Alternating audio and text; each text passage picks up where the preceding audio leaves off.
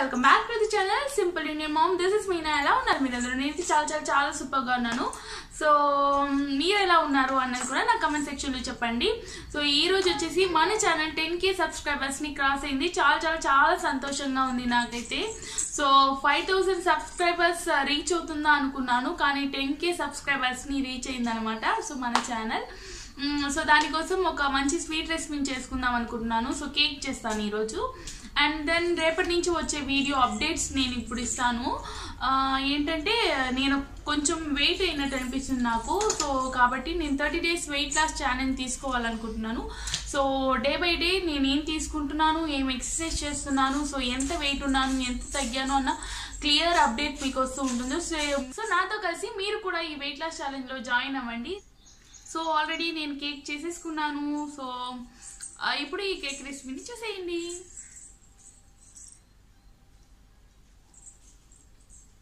చాలా యమ్మీగా ఉంది. సో ఇప్పుడు కేక్ చేసుకోవడానికి నేను ఇక్కడ మిక్సీని తీసుకున్నాను. సో మిక్సీని తీసుకున్నట్లయితే మనకు ఇంగ్రీడియంట్స్ అంతా బాగా మిక్స్ అవుతాయి, అలాగే మనకు బౌల్స్ కూడా ఎక్కువ వేస్ట్ అవ్వవు. సో మనము కడుగుతూ ఉండవలేదన్నమాట. ఇప్పుడు నేను ఇక్కడ 2 eggs తీసుకున్నాను. 2 eggsని మిక్సీలో వేసేసుకున్నాను. తర్వాత చక్కెర యాడ్ చేసుకోవాలి. సో చక్కెర యాడ్ చేసుకునే ముందు మనం ఏ బౌల్లో అయితే మనం కొలతలు తీసుకుంటామో దాంతోనే మైదా అన్ని యాడ్ చేయాల్సి వస్తుంది. సో దాంతోనే తీసుకోవాలి. ఇప్పుడు నేను ఇక్కడ 1/2 cup చక్కెర తీసుకుంటున్నాను. సో నేను షుగర్ తక్కువగానే తింటాను కాబట్టి 1/2 cup తీసుకుంటున్నాను. మీరు ఎంత తీసుకుంటారు అన్నదాన్ని బట్టి మీరు యూజ్ చేసుకోండి. సో ఇప్పుడు చక్కెరని కూడా యాడ్ చేసుకున్నాం కదా. తర్వాత మనము దీంట్లో బటర్నన్నా లేదా సన్ఫ్లవర్ ఆయిల్నన్నా యాడ్ చేసుకోండి. నేను ఇక్కడ బటర్ని యాడ్ చేసుకుంటున్నాను. సో ఒక టీ స్పూన్ బటర్ని యాడ్ చేసుకున్నాను. సో యాడ్ చేసుకున్న తర్వాత దీన్ని బాగా మిక్సీలో బీట్ చేసేసుకోండి. సో ఇక చక్కెర అంతా కరిగిపోయేంత వరకు బీట్ చేసుకోండి. ఇప్పుడు చక్కెర ఫుల్గా కరిగిపోయింది.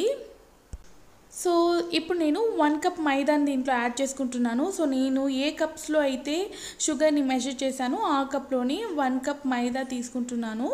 సో మైదా తీసుకున్న తర్వాత దీంట్లో కావాలంటే కొంచెం పాలు యాడ్ చేసుకోవచ్చు, లేదంటే స్కిప్ చేయొచ్చు. ఇప్పుడు నేను ఇక్కడ వెనిలా ఎసెన్స్ కూడా యాడ్ చేస్తున్నాను. మీ దగ్గర ఏ ఎసెన్స్ ఉన్నట్లయితే ఆ ఎసెన్స్ యూజ్ చేసుకోండి. ఒకవేళ పైనాపిల్ కానీ రోజ్ కానీ యూజ్ చేసినట్లయితే ఆ ఫ్లేవర్తో కేక్ అనేది రావడం జరుగుతుంది. సో నేను ఇక్కడ వెనిలా ఎసెన్స్ యూజ్ చేశాను. ఇప్పుడు దీన్ని బాగా లంప్స్ లేకుండా గ్రైండ్ చేసుకోండి. సో ఇప్పుడు మనకు బ్యాటర్ వచ్చేసి లంప్స్ లేకుండా గ్రైండ్ అయింది కదా. దీంట్లో 1 teaspoon బేకింగ్ పౌడర్, అలాగే 1/2 teaspoon వచ్చేసి మనకు వంటకు యూజ్ చేస్తాం కదా, వంట సోడా యూజ్ చేసుకోవాలి. సో వీటిని వేయడం వల్ల ఏమవుతుందంటే మన కేక్ వచ్చేసి బాగా ఫ్లఫీగా వస్తూ ఉంటుందన్నమాట. దాన్ని ఇప్పుడు నేను బౌల్ని గ్రీస్ చేసుకుంటున్నాను. సో గ్రీస్ చేసుకోవడానికి నేను ఇక్కడ బటర్ని యూజ్ చేసుకుంటున్నాను. ఒకవేళ మీ దగ్గర బటర్ లేకపోయినట్లయితే మామూలుగా ఆయిల్ని కానీ లేదా నెయ్యిని కానీ యూజ్ చేసుకోండి. ఒకవేళ మీ దగ్గర కేక్ మౌల్డ్ బటర్ పేపర్ ఉన్నట్లయితే దాన్ని కూడా యూజ్ చేసుకోవచ్చు. ఇప్పుడు ఇలా గ్రీస్ చేసుకుంటున్నాను. సో గ్రీస్ చేసుకున్న తర్వాత మైదాని పెట్టి లైట్గా డస్ట్ చేసుకుంటాను. సో ఇలా డస్ట్ చేసుకోవడం వల్ల మన కేక్ అనేది అంటుకోకుండా స్మూత్గా వచ్చేస్తూ ఉంటుంది.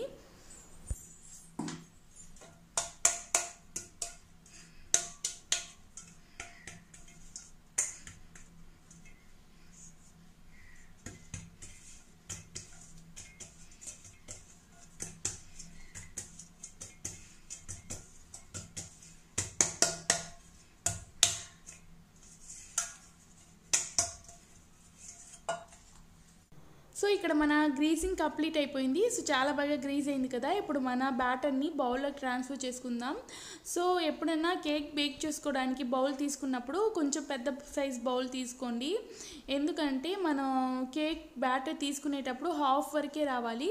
సో 1/2 వరకు ఖాళీగా ఉన్నట్లయితే మనం కేక్ బేక్ చేసేటప్పుడు కేక్ అనేది పొంగి బౌల్ ఫుల్ అవుతుందన్నమాట. సో ఒకవేళ మీరు చిన్న బౌల్ కానీ తీసుకున్నట్లయితే కేక్ బేక్ చేసేటప్పుడు కేక్ బ్యాటర్ అంతా బయటకు వచ్చే అవకాశం ఉంది. సో ఇంతవరకు ఉన్నట్టు చూసుకోండి. ఇప్పుడు మన కేక్ బ్యాటర్ రెడీ అయిపోయింది. అండ్ దెన్ ఇంకో టిప్ ఏంటంటే కేక్ బౌల్ తీసుకుంటాం కదా, అది ఎప్పుడు కొంచెం వెడల్పుగా ఉన్నట్టు తీసుకోండి.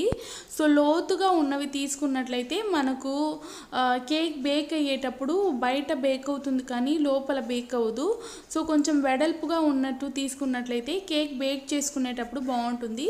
సో ఇప్పుడు నేను దీంట్లో కొంచెం బాదాన్ని క్రష్ చేసి వేస్తున్నాను, అలాగే జీడిపప్పును కూడా వేస్తున్నాను, అండ్ కిస్మిస్ని కూడా యాడ్ చేస్తున్నాను.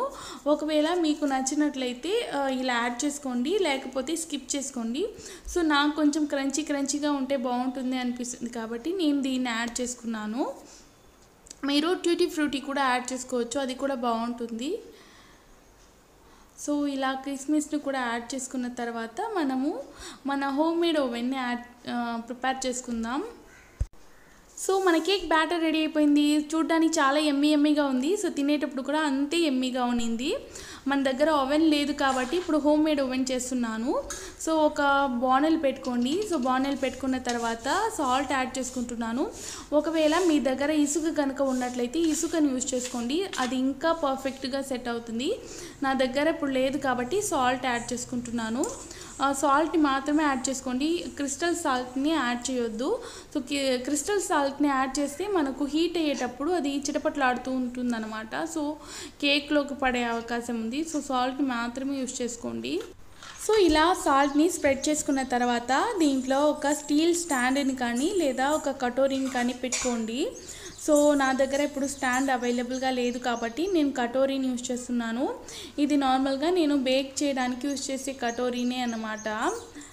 సో ఇలా ప్లేస్ చేసుకునేసి మనము బాణల్ మీద మూత పెట్టి 10 to 15 మినిట్స్ దాకా దీన్ని బాగా స్టీమ్ చేసుకోవాలి. సో దీని లోపల బాగా హీట్ అవుతుందన్నమాట. సో ఇప్పుడు హీట్ చేసుకుందాం. సో ఇప్పుడు పెట్టుకునేసి 10 మినిట్స్ అయింది, బాగా హీట్ వచ్చేసింది. ఇప్పుడు మన కేక్ బౌల్ని దీని మీద పెట్టేసి ఇలా మూత పెట్టేసుకోవాలి. సో మూత పెట్టేసుకొని సిమ్ ఫ్లేమ్లో ఒక 10 to 15 మినిట్స్ దాకా బాయిల్ చేసుకోండి. సో ఎందుకంటే స్లో ఫ్లేమ్లో పెట్టుకుంటే కేక్ లోపలంతా బాగా బేక్ అవుతుందన్నమాట. సో ఇప్పుడు నేను కేక్ పెట్టేసుకొని 15 మినిట్స్ అయింది. 15 మినిట్స్ స్లో ఫ్లేమ్లో దీన్ని హీట్ చేసుకున్నాను. సో పైన అంతా బాగా బ్రౌన్ కలర్లో ఉంది కదా. ఇప్పుడు నేను ఫోక్తో టెస్ట్ చేస్తాను. సో ఇలా గుచ్చి చూస్తే మన స్పూన్కి అంటుకోకుండా రావాలన్నమాట. సో ఇది పర్ఫెక్ట్గా రెడీ అయిపోయింది. బాగా బ్రౌన్గా ఉంది కదా పైన.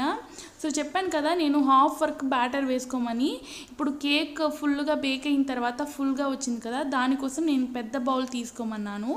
ఇప్పుడు దీన్ని వేరే ప్లేట్లోకి ట్రాన్స్ఫర్ చేసేసుకుందాం. సో ఇలా బౌల్లో పెట్టి కొంచెం కొట్టిన తర్వాతనే వచ్చేసింది కదా. సో మనం గ్రీజింగ్ బాగా కంప్లీట్ చేసుకుంటే మనకు కేక్ అనేది అంటుకోకుండా వస్తుంది. సో లైట్గా ఇక్కడ బ్లాక్గా ఉంది. సో దాన్ని ఒక నైఫ్ పెట్టేసి కట్ చేసి తీసేసుకోండి. హీట్ భలే వేడిగా ఉంది కేక్ అనేది. సో ఆల్మోస్ట్ మన కేక్ ఇక్కడ రెడీ అయిపోయింది. సో చూడండి పైన ఎంత సాఫ్ట్గా ఉందో. ఇప్పుడు కూడా ఈ కేక్ బాగా వేడిగానే ఉంది, అయినా నేను కట్ చేసి చూపిస్తాను. సో చూడండి ఎంత ఆవిరి వస్తూ ఉందనేసి నేను చేతులు కూడా పెట్టలేకపోతున్నాను, అంత వేడిగా ఉంది కేక్ అనేది. సో ఎంత ఫ్లఫీగా వచ్చిందనమాట కేకు. సో కేక్ మధ్యలో ఇలా ఎయిర్ బబుల్స్ ఉన్నాయి కదా, సో ఇవే మన కేక్కి స్పాంజినెస్ని ఇస్తాయి అన్నమాట. సో మీరు కూడా ఈ రెసిపీని ఇంట్లో ట్రై చేసి చూడండి, మీకు ఎలా వచ్చింది అన్నదాన్ని కూడా నా కమెంట్ సెక్షన్లో చెప్పండి. మీరు ఇంతకు ముందు ఎప్పుడైనా కేక్ ట్రై చేశారా, ఎలా వచ్చింది అన్నది కూడా నా కమెంట్ సెక్షన్లో చెప్పండి. సో నేను చెప్పిన కొలతల ప్రకారం వేసుకున్నట్లయితే మన కేక్ చాలా సాఫ్ట్గా బాగా టేస్టీగా వస్తుంది. ఒకవేళ మీరు కొంచెం షుగర్ ఎక్కువ తినే వాళ్ళైతే కొంచెం ఎక్కువ యాడ్ చేసుకోండి. నాకైతే పర్ఫెక్ట్గా సరిపోయింది.